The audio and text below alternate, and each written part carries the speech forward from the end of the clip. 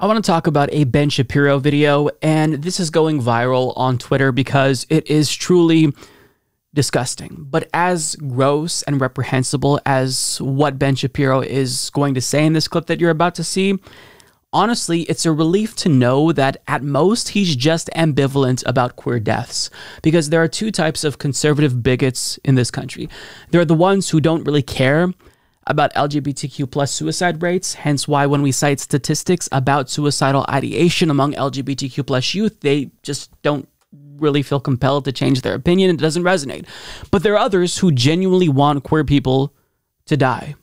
Now, if you don't believe that there are people in that latter category where they genuinely want queer people to kill themselves, well, just ask a queer person and they have plenty of anecdotes to share with you. But also, let me point out this tweet from Alejandra Caraballo, who writes, "I want everyone to see what they did to a LGBTQ plus senior housing project in Boston. This is the hate we're dealing with, whipped up by right-wing influencers and politicians for profit and political gain. This is only getting worse." And as you can see, the message is very clear. They want F-slurs to die, and not only that, they want them to die slow and painful deaths. And they believe that this is justified because queers are supposedly corrupting all of society. So at least Ben Shapiro isn't in that category, at least seemingly. You can argue that indirectly, his rhetoric and what he pushes, the policies that he pushes, lead to queer deaths. But what he's going to vocalize here really is that, yeah, even if, hate against trans people leads to them wanting to commit suicide more often,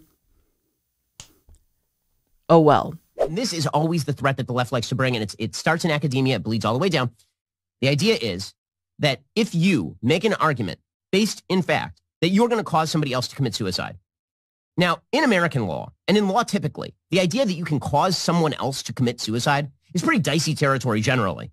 And you actually have some pretty specific evidence saying that somebody is telling somebody to commit suicide in order to even attempt to hold them accountable for their commission of suicide, because there's an intervening actor, namely the person who's committing the suicide. The generalized point the left tries to make is that if you say that a man is a man and a woman is a woman, a bunch of people who believe they are members of the opposite sex will be so despondent about the fact that biological reality exists and that you are saying it.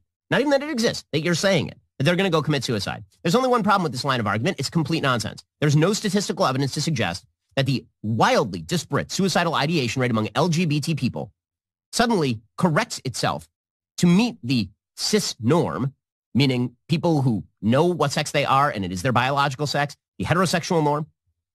That the suicide rates, the suicidal ideation rates, do not suddenly become equal if you live in an area that is highly tolerant of LGBT. They're still wildly disproportionate, which suggests that there are a bunch of other intervening factors, including serious comorbidities with regard to anxiety and depression that attend upon LGBT identity. We're not allowed to talk about any of that. The idea is supposed to be that it's because Josh Hawley is mean that trans kids are now suicidal. That is not true. There's no evidence to that idea. And by the way, even were that true, it would not mean that it is now Josh Hawley's job to lie.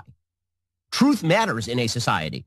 If some people are unable to handle truth, and this causes them to be more mentally ill or more suicidal, that is not the fault of the truth.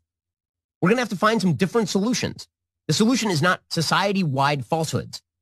That is infuriating, but to be fair to Ben Shapiro, he did say that we should find other solutions, suggesting that he does in some way, shape, or form want to address trans suicide rates.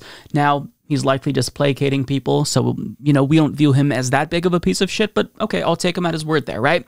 But what he's saying here is callous, and it's also counterfactual. See, I have facts and data and peer-reviewed studies on my side, whereas Ben Shapiro's conjecture is based off of his feelings. So he says here, there's no statistical evidence to suggest that the wildly disparate suicidal ideation rate among LGBT people suddenly corrects itself to meet the cis norm. If you live in an area that is highly tolerant of LGBT, they're still wildly disproportionate. Now, what he's doing here is he's just making that up because environmental factors do indeed change the suicidal ideation rate among trans youth. And really, it's two things, if I could simplify all of this, that will decrease the rate of suicidal ideation. It's freedom and its environment. Now, the first question is, why do LGBTQ plus people have a higher rate of suicidal ideation compared to their cis peers? Now, as Madeline Carlisle of Time explains, the risk is due in part to experiences with gender dysphoria, as well as the way that they are treated in society based on their identity, says Dr. Amy Green, the vice president of research at the Trevor Project, who co-authored the study.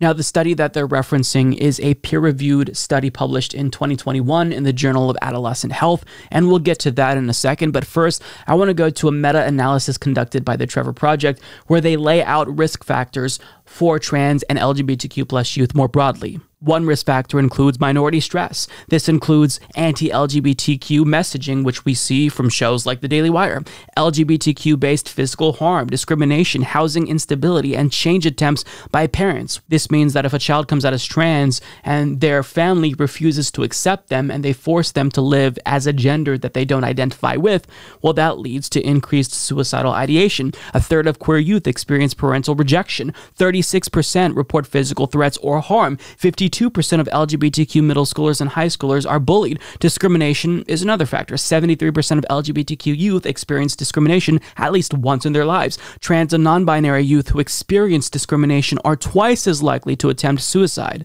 Now, there are other risk factors, but the point is that we know what the causal mechanisms are.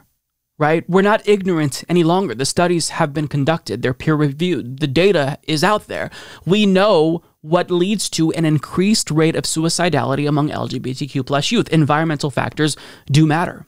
And conversely, since we know what causes increased rate of suicidality among LGBTQ plus youth, we also know what reduces the rate of suicidality among LGBTQ plus youth. Among the plethora of key protective factors in the Trevor Project's meta-analysis include having at least one accepting adult, which can reduce the rate of suicide attempts among LGBTQ young people by 40%. A 2021 peer-reviewed study by the Trevor Project's researchers published in Transgender Health found that transgender and non-binary youth who reported gender identity acceptance from adults and peers had significantly lower odds of attempting suicide in the past year.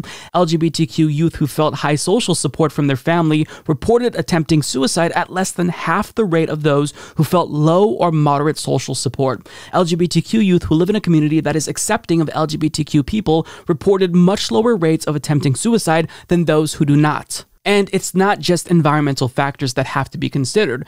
If we give trans people the freedom, keyword freedom, to live their lives in the way that they want to, that also is incredibly beneficial. A study in the Journal of Adolescent Health examines data collected in a Trevor Project survey of over 34,000 LGBTQ youth between the ages of 13 and 24 across the U.S. from October to December of 2020.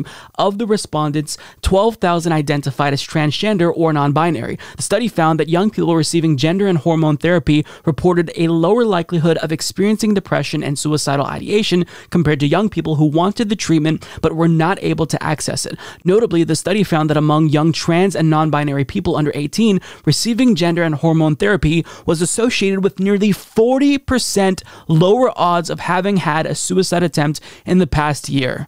So when Ben Shapiro says, well, we have to find out what these factors are that's leading to an increased rate of suicidality among LGBTQ plus youth, we've already found it. All we have to do is treat trans people with respect and give them freedom, and that will decrease the rate of suicidality.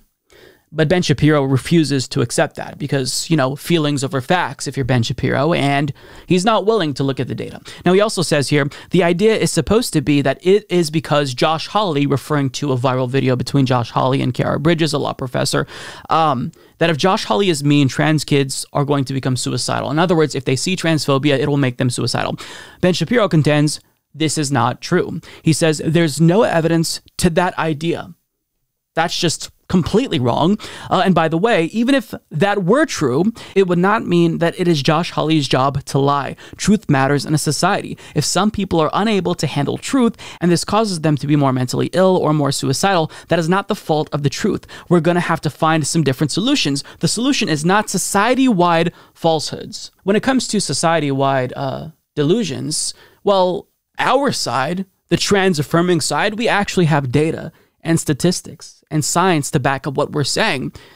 But when it comes to religion, There's absolutely no scientific evidence to confirm that any God from any religion exists. None whatsoever. But yet, we afford religious people the freedom and respect that transphobes like Ben Shapiro don't allow trans people to have. All that we're asking, to make it very simple, is to respect trans people and let them have the freedom to live their lives in the way that they want to.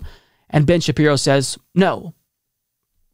But yet we're expected to give them respect for their society-wide delusions of religion and pretend as if there's evidence for a God that doesn't exist.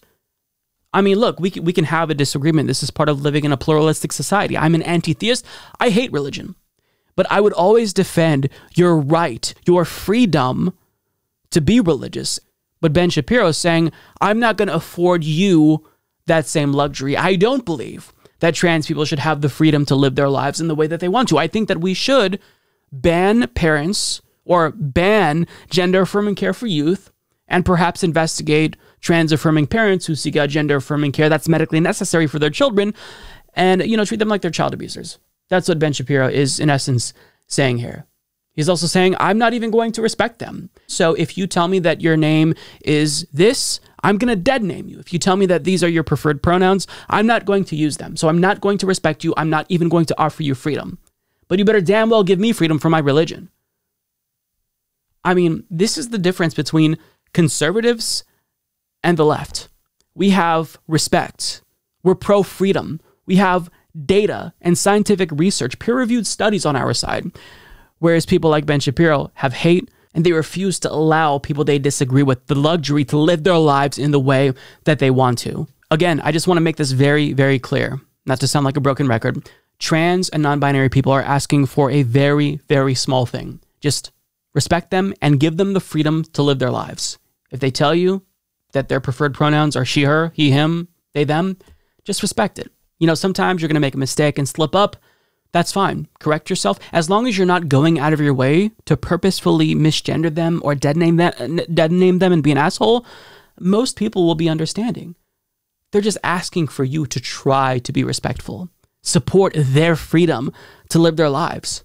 But somebody who Ben Shapiro hired on his network, Jordan Peterson, doesn't even know if trans adults should be given the freedom to live their lives as the gender that they want. And these are people who talk about freedom of speech. Gender expression is a form of freedom of speech.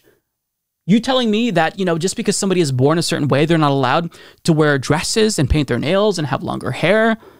I mean, this is the essence of freedom. To deny someone gender expression is to deny them their freedom of speech, their freedom in general. It's to deny their humanity. They refuse to even treat other people with respect, refuse to give them the freedom that they expect for things that we disagree with. You see, if I support trans people, according to Ben Shapiro, we're just buying into their delusions. But you better support my fucking sky fairy and my beliefs there and give me the freedom to support that. I mean, you don't see leftists trying to ban fucking religions. That would be absurd. I would fight against that. But yet they're trying to ban gender-affirming care for trans youth, ban gender-affirming care for adults in some instances. If you're Matt Walsh or Jordan Peterson, two people on the Daily Wire network. So it's insane. Republicans are authoritarian. People like Ben Shapiro are authoritarian, and believe them when they tell you that they don't support freedom. This is Ben Shapiro saying, I don't support freedom. I don't even support basic respect for fellow Americans. That really is embarrassing. He should feel bad about that, but he doesn't because he's hateful, he's ignorant, so he thinks that if there are people who are inferior to him in society, then it's justified to treat them with no respect, no humanity, not recognize their basic dignity. Well, I disagree, and this is why we can never come to an agreement. There's going to be no reconciliation. We have to defeat you because I don't want to live in a world where people are denied the freedom, where we don't even treat trans people with basic respect and human dignity. Fuck that. I'm going to fight you at every step of the way so long as you are going to impose your theocratic beliefs on everyone else.